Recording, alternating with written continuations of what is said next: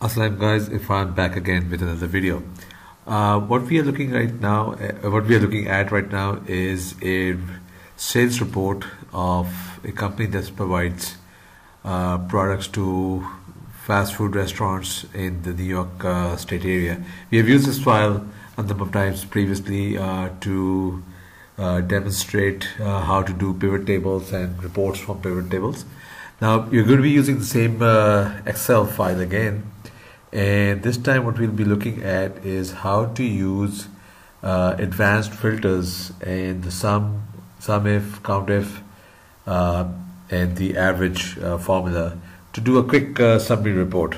Okay, so like I said, this Excel sheet that we are looking at right now gives you the products sold and the areas in which these products were sold and the dealers who bought them, and the salesperson who was servicing those areas, and the amount, the value of the sale, and the order date.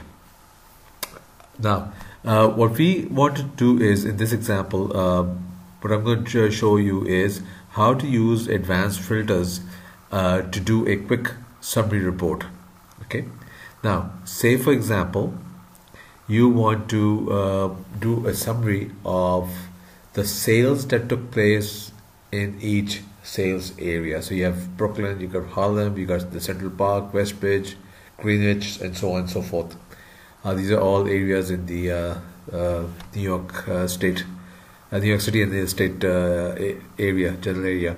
Now, let's get started.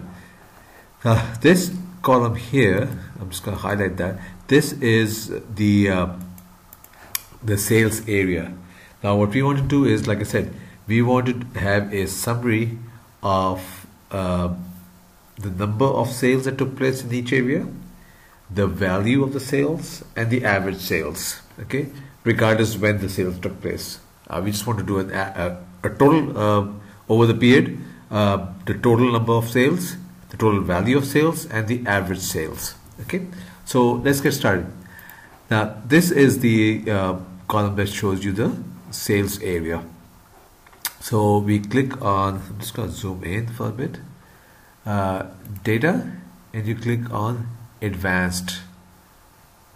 Basically what we're doing is we're doing advanced filters.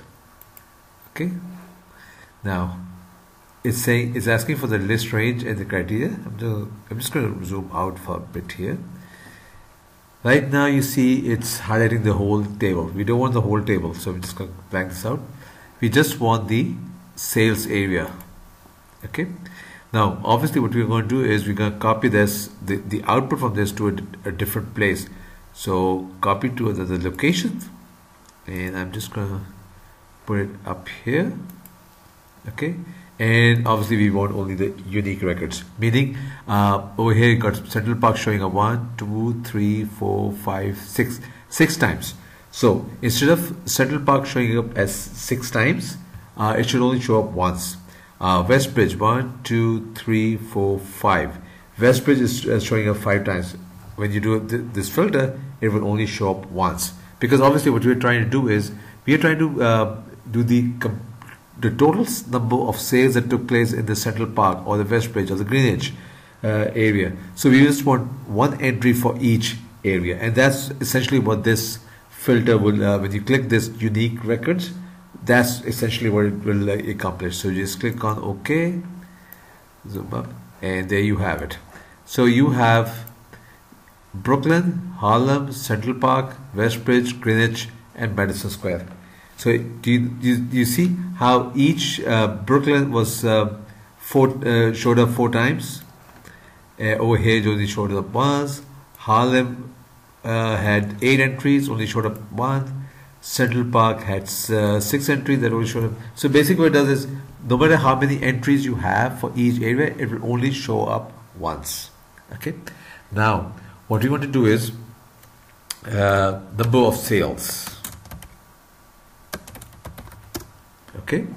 Now the way we would do a number of sales, we will use a COUNTIF function, and what we'll do is count the number of entries where the sales area is Brooklyn or Harlem or Central Park or what have you. Okay, So we go ahead and say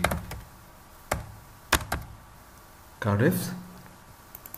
Now COUNTIF and COUNTIFS, the difference is, as I've explained in previous videos, COUNTIF only allows you to have one criteria. COUNTIFS allows you to have multiple criteria. I have a habit of always using COUNTIFS because then what it does is, whether it's one criteria or multiple criteria, I'm just going to use one function. Instead of saying, okay, if it's one, I'm going to use COUNTIF. If it's more than one, I'm going to use COUNTIFS. So I just I just find it easier to just use COUNTIFS every time. Okay, so criteria range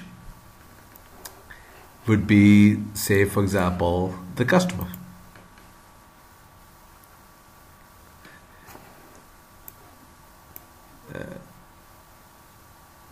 I'm sorry.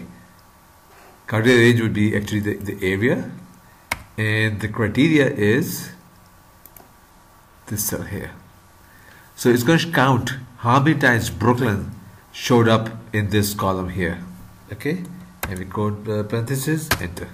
So Brooklyn showed up 4 times, and I'm just going to copy and drag and copy this format down, and there you go. So Brooklyn showed up 4 times, Harlem showed up 8 times, Central Park 6 times, Westbridge 5, Greenwich 9, and Madison Square 9 times. So those were the number of sales. Now let's look at the value of sales. Now for value, what we'll have to do is use a SUMIFS formula. Again, you can use SUMIF or SUMIFS. I always tend to use the SUMIFS. Now the sum range, that would be the revenue. Criteria range is sales area, and the criteria is this guy here. Close parentheses, enter. And I'm just going to format this so it gives you a comma. So the total number of sales that took place in the Brooklyn area was 2.6 million, and let's now just quickly check. This is the sales of Brooklyn. Okay, so these 4 entries add up to 2.658. That's exactly what we got here. Okay, and we copy and drag this formula down. There you have it.